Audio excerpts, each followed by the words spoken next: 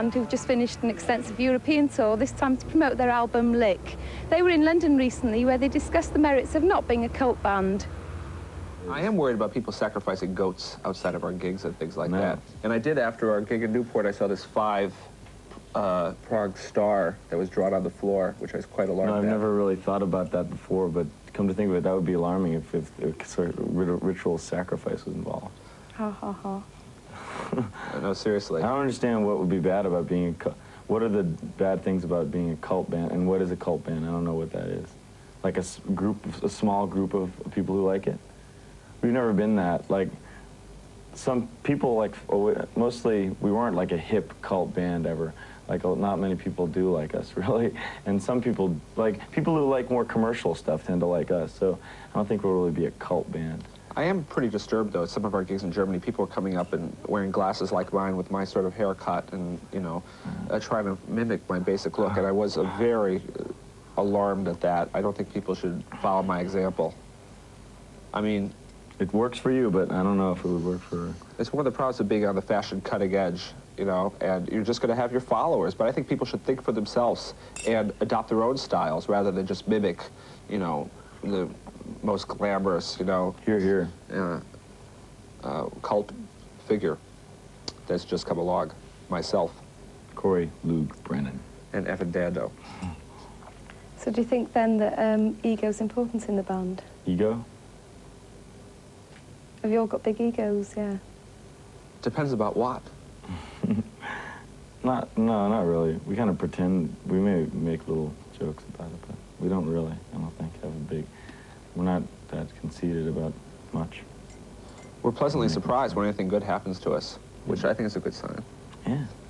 And, I mean, when I'm saying good is like, you know... Marginal. A nice pensione, yeah. Or a nice van to ride in, or some excellent goulash, or... Excellent whiskey. Excellent whiskey. And this tour, actually, to tell you the truth, we were treated much better in Europe than we usually are in the United States. Yeah. They literally rolled out the red carpet. On the continent, at least.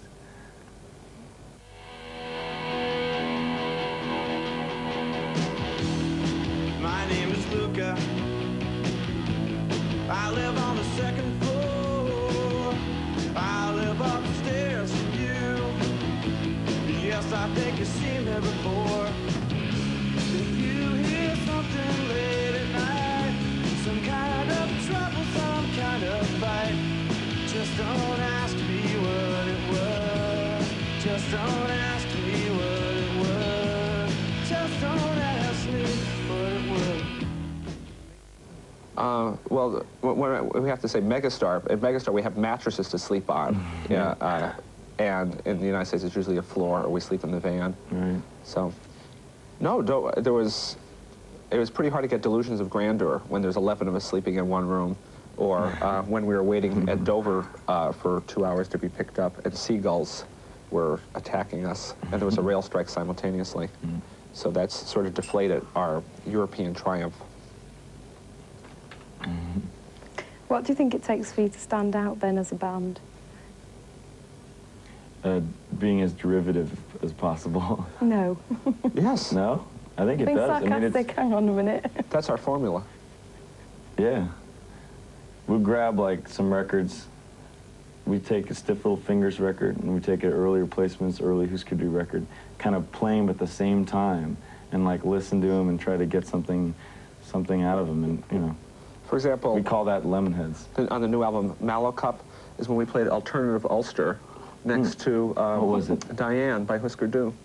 And No. It was Suspect Device and Suspect Device and, what was the other song? Don't Ask Why by the Replacements. Exactly, because it's an unholy mixture. Mallow Cup, just like the chocolate and marshmallow of a Mallow Cup, the unholy mixture of SLF and the Replacements resulted in that remarkable collaboration. But that's our formula, and you should try it yourself if you get 2 stereos. One thing we also found is that Metal Machine music, the Lou Reed album, sounds good with everything. Yeah. It sounds good with Bros, it sounds good with Bay City Rollers. Bay City Rollers, with The Clash, with everyone. But you have to get the 2 stereos going simultaneously. My name is Luca. I live on the second floor.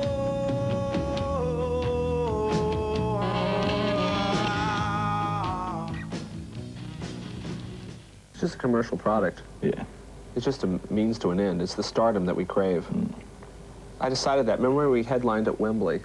That's when I made the decision that this is the life for us. So we don't even call our things records anymore. We call them units, right? And I call up Evan usually in the morning on my cellular phone, and I say, Evan, how many units of Lick did we shift today? And Evan would say, well, 3,000 CDs, 5,000 LPs, and 6,000 in the DAT format. And I'd say, that's a lot of units. Yeah. And we just usually talk in business jargon. Someday those checks will stop flowing, Evan. And It's true. we might have to downgrade our lifestyle. But I just live for now, and I'm living very well, you know, off my project right now, so I'm not going to worry about when the river runs dry. We just look at things in sort of a 5-year plan. And I think we'll be set until 1992. But when then Fortress Europe starts, we're going to have to, you know, go into a more competitive... What about when Hong Kong has to... We're worried about 1997 as well. And the Channel in 1993 is really disturbing us. But we'll cross that bridge when we jump off it.